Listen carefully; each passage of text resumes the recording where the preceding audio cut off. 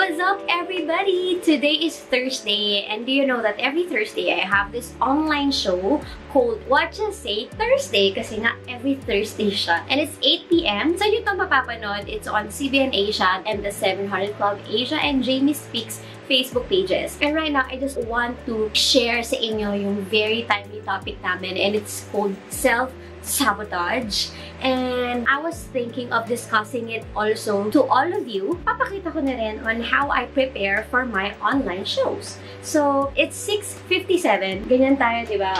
Magaling tayo sa mga last minute. Yan. Pero huwag niyo akong gagayahin. Kasi nagpakain pa ako ng bata, naglilis pa ako ng oo. So, this is my on-the-go makeup. Yes, I'll just apply very light makeup for today's online hosting. So, basically, since ayaw naman natin super loaded yung face natin online, ang una kong gagawin ay concealer. Yan. Ilagay ko yung phone ko sa gilid para makita ko ang mga kaganapan. There. So, typical light makeup for me. Yan. Nilalagyan ko lang yung mga dark areas.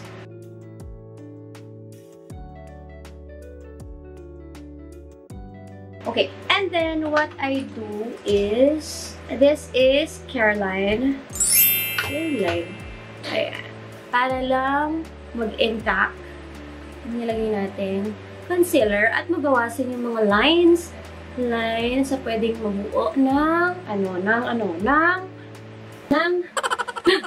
mamadali na si Ma'am G. Okay, after na ating concealer is contour. Ma'am Shi, asan yung contour mo? For our contour, ayan, it's basically just here. Well, hindi mo naman kailangan ilagay lahat. So, ano na tayo agad? Ah!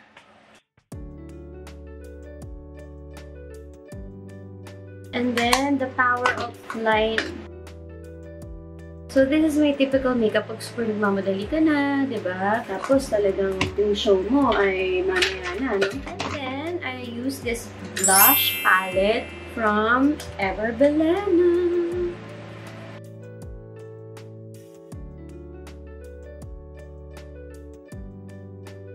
If mapapansin mo, pag super, since dark yung ambience ko, medyo dark lang siya. Kailangan natin, onti lang naman. Onting kapal lang. And then, for my eyebrows, this is what I use. It's from EB. It's the Studio Finish Brow Pen. Yan. Kasi since makapal na yung kilay natin, ang gagawin ko na lang is, tatapalan na lang natin yung mga gaps.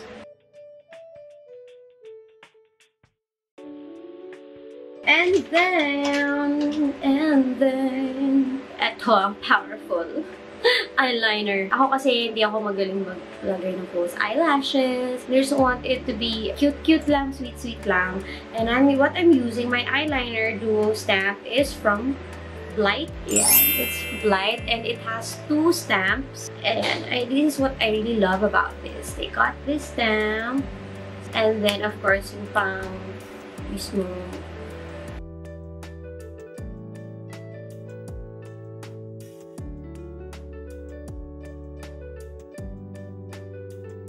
there. Kita niyo yung difference pag walang eyeliner sa meron, diba? And I really love this eyeliner. Super duper talaga. Kudos sa mga ibang paraan paano kayo maglagay ng inyong eyeliner. Ako ganito ako maglagay ng eyeliner.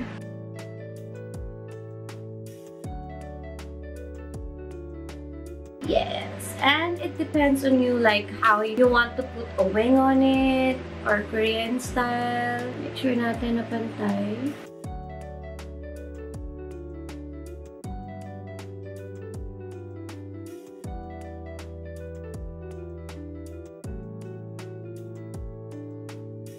There you go! O, diba? Super simple lang ba?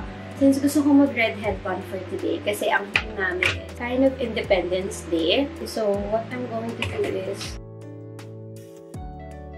stable natin ang ating kabuhukan. And then,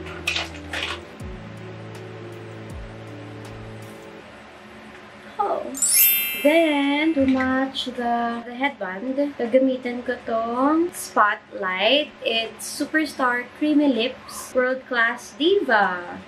Ito yung ginagamit ko for my red lipstick.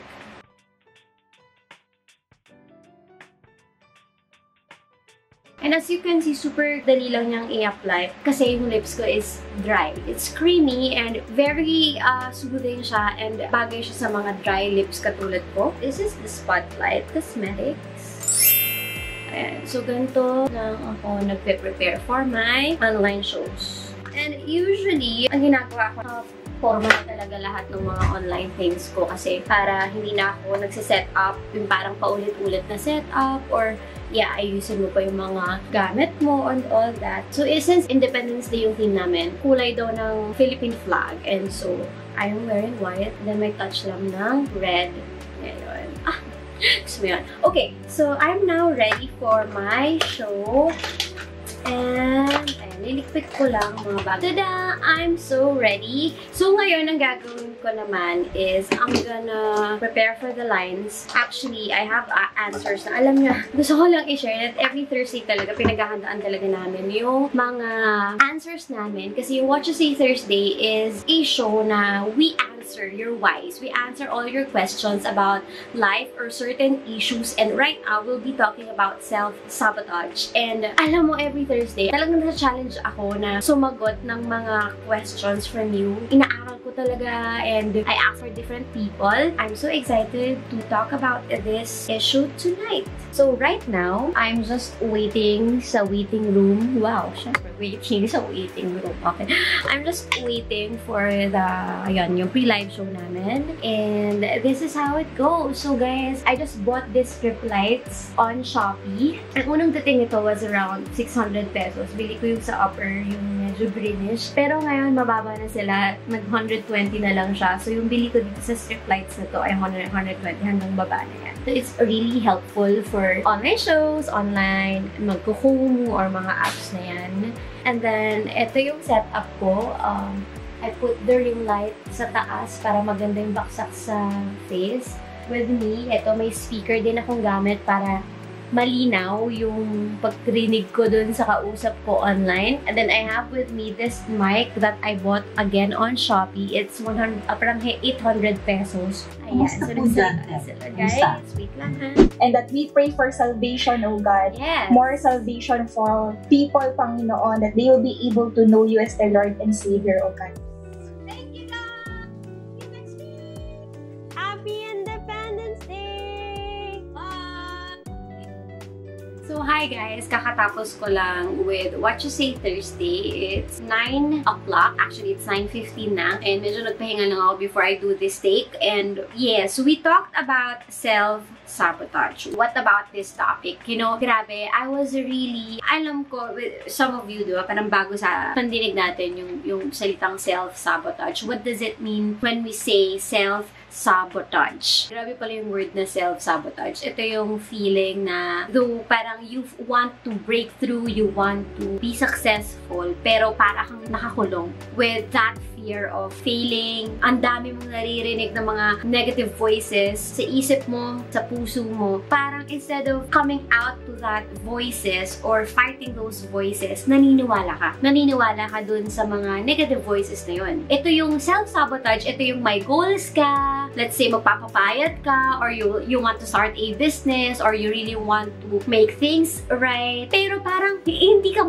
makalabas dun, hindi ka maka-breakthrough, diba? Hindi mo magawa. And sabi dun sa healthline.com, self-sabotage refers to behaviors or thought patterns that hold you back. Yan, nag-hold back daw sa'yo and prevent you from doing what you want to do or what you need to do. So, hinihila ka niya. Self-sabotage is believing in those lies na hinihila ka niya pababa. Alright? And also, I love this word that it says there. Sabi naman sa mindtool.com, isa daw sa mga signs ng self-sabotage is procrastination. Isa ito sa mga mangyana habits. Ito yung mga bukas na lang, mamaya na lang. And hanggang sa hindi mo na nagagawa yung bagay na yun. Also, isa sa mga signs din daw is yung negative self-talk.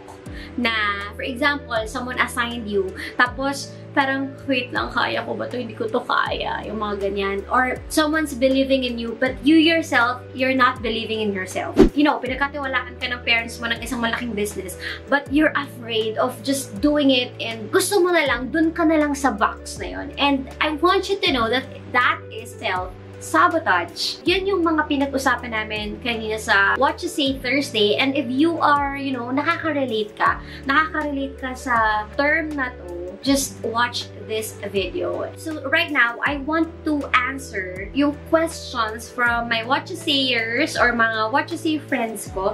And gusto ko ilagay dito sa YouTube channel nito yung mga answers ko dun sa questions nila. Let's say for example, itong question ni Sheila. Sabi niya, I am working for 2 years and hoping for a promotion. Pero sa tuwing nabibigyan ako ng major tasks sa work, there's this voice inside me na nagsasabing I can't do this or I might fail. Lalo na first time ko itong gagawin. Dahil dito, affected ang performance ko. Yan, di ba? Nakaka-relate ka ba? Di ba? And what can I do? Ang question na, what can I do to fight the negative voice and negative self-talk so I can be more confident in reaching my goal? Nakaka-relate ka ba? So, I just want to answer this question. And I want to remind you sa sinabi ni John Maxwell that be careful about what occupies your mind because it will greatly determine what you'll become in the future or what will become tomorrow. Kaya nga, sa mga YouTube viewers and YouTube friends ko, maganda maingat talaga tayo sa mga bagay na pinapapasok natin sa isip natin kasi nga, it will determine our future, our goals, and even our tomorrow. So, paano? How can we effectively do this? I read a blog that says, meron daw SOS method. Yung SOS method nito, ito yung stop, observe, and then shift. Again, stop, observe, and then shift. That every time there are things that entering into your mind na hindi maganda or it's negative. So, first is stop. Mentally tell yourself to stop. To give you the opportunity to address the thought and interrupt the cycle. Kasi, iba sa atin, di ba? Pag may pumasok sa isip natin, imumuni-muni na natin yun. I-meditate na natin yun hanggang ma-absorb na rin ang puso natin at gawin na natin. So, when every time you think of such things, you stop the cycle. For example, may pumasok sa isip ko ngayon, ay walang manonood sa vlog na to. I want to stop that cycle. Wait, hindi totoo yun. Hindi totoo na walang manonood sa vlog na to. Right? And then, second is observe. And then, as you stop that cycle or that thought that came into your mind, you observe, wait, yung naisip ko ba na yun will benefit me? Yung inisip ko ba na yun will help my future? Diba? So, kesa i-absorb mo lahat, observe. Think na, okay, this won't help me, then I won't get it and I won't absorb everything. And the last S is shift. Stop, observe, and then shift. So after you observe that thought, you shift. Ba? Parang, I'm facing you right now, I'm gonna shift. So it's like that. Parang, naisip ko tong bagay na to, wait lang, mali. So I'm gonna shift that thought into something positive. Ang kalaban ng negative, positive, diba? Shift your focus to positive coping techniques by replacing those negative thoughts into positive thoughts. Let's say, for example, thinking about nice things. Pumasok sa isip ko kanina na walang manonood, then I'm thinking about people watching over this vlog and they are being blessed. So, yun daw yung i-shift mo sa isip mo. And then, start declaring or bombarding your mind with good things, with beautiful things, with excellent things. For example, nabigyan ka ng task, naisip mo na hindi ko kaya to, then shift it to, wait, kaya ko to. Diba? Naisip mong mag-fail ka na naman in doing this task, then shift it and say, wait, I am not a failure, I'm proud of myself, and I can do this. Wait lang, na-heartbroken na naman ako. Magkakaroon pa ba ako ng God-written love story? Shift it and say, wait, I am having faith that God will give me the best love story ever. So, see that? You stop, you observe, and then you shift. And I remember this Bible verse that says, Philippians 4:8, finally, brothers and sisters, sabi ni Paul, whatever is true, whatever is noble, whatever is right, whatever is pure, whatever is lovely, whatever is admirable, and is excellent and praiseworthy, think about such things. So, ito lang dapat, guys. Ito lang dapat yung nilalagay natin sa isip natin. Because, again, anything that is negative, it comes from the enemy. But anything that is praiseworthy, anything that is true, noble, lovely, admirable, excellent, it comes from God. Dalawa lang yan eh. every time you think of something, think of it. Pag negative, it comes from the enemy, I won't believe it. But if you think such things as positive, great things, wait, it comes from God. At sino yung paniniwalaan mo doon? Yung negative thoughts from the enemy or yung positive or great things from God? It's your choice. Second question, I want to make my parents proud. Kaso ilang beses na akong may nagagawang mali sa family business namin. So, shout out sa mga businessmen dyan, diba? And feeling ko kasalanan ko kaya nalugi ang aming negosyo. They wanted to try out a new business pero hesitant ako mag-take risk. Diba? Dahil nangingibabaw pa rin sa akin yung takot na magkamali at mag-fail. So, ang question niya is, paano ba ako makaka-move on after making mistakes? Diba? Relate ka din ba? Relate din ako. Okay, my answer is this. I want you to know that people quit on the first sign of failure, that they don't see that failing can be a lesson to know how they can get better the next time. And I want to encourage every one of you that please do not be too hard on yourself. Baka masyado mo nang pinupukpok yung sarili mo. Di ba? Masyado mong sinasaktan yung sarili mo at masyado mong pinapressure yung sarili mo. I believe that every rich person made mistakes. Even great people in the Bible, even great successful people in this world, they made mistakes. And they had their own unique story of failure. Lahat tayo. Meron tayong kanya-kanya, meron tayong sariling mga failure story. Iba-iba lang. But it's just that they chose to learn and move forward. There's a big difference on that, on how you take failure in life. Either you step back and malugbok ka na forever, or you step forward and take it as a challenge. And I asked a businessman, actually, tinanong ko siya, anong take mo dito? Sabi niya, after failing, I would still try because I am not starting from zero. I am starting with the knowledge I had for my past failure. And boom, sabi ko, that makes sense. And just 2 days ago, I saw a post. Ilalabas ko na lang din. Android was once rejected by Nokia. Google was once rejected by Yahoo. Blockbuster rejected Netflix. Pero nasa na tong malalaking companies ngayon? They are now changing the world. And do you know that they all started with a rejection, with a mistake? Once in their life, na-reject din sila ng mga malalaking companies, pero hindi sila tumigil from that one failure or from that one rejection. Nagpursige sila, lumaban sila, at ngayon nasan sila ngayon, di ba? So the lesson is, learn to take risk, number 1. Second is accept the change. That meron talagang failures, may victories, may failures, may victories, may failures. And it's part of life. And it is just a season. Dadaan lang yung failures na yun, dadaan lang yung mistakes na yun. But it won't define you. It won't define your whole life. And number 3, yung lesson na pwede nating makuha dito is make those failures your stepping stone, your bridge to success. And I remember a verse, it says in Proverbs 24:16, "For the righteous falls 7 times and rises again, but the wicked stumble in times of calamity." Grabe, diba? There's a big difference between a righteous man and a wicked man. Ang isang righteous man daw, isang matapang na tao, isang taong nananalig sa Diyos, kahit dumaan siya sa 7 times of failures, ika-8 time, babangon yan. But a wicked, ay nako, ang gagawin lang niya sa failure, malulugmok siya, aayaw na siya sa buhay, magkukulong na lang siya sa kwarto, at wala na siyang gagawin. So remember, there's a big difference. And I encourage every one of you to stand. Failing for 7 times, rise up at 8. Ako, sobra talaga akong nakaka-relate sa word na self-sabotage. And we have this capability to just rise up. Umangat tayo dun sa status na kung saan tayo nakakulong ngayon. And that is self-sabotage. And last question. So here's another question from Annie. Sabi niya, habit ko na maging good starter sa tuwing may goal ako. Pero madalas din akong mag-procrastinate. Kaya lagi akong walang natatapos. Ang tendency ay jump to a new goal pero same result pa rin. Ang question niya is, paano ko ba ma-overcome ang procrastination at maging consistent in achieving a goal? Ay, grabe. Alam mo, to be honest, sobra akong nakaka-relate sa procrastination.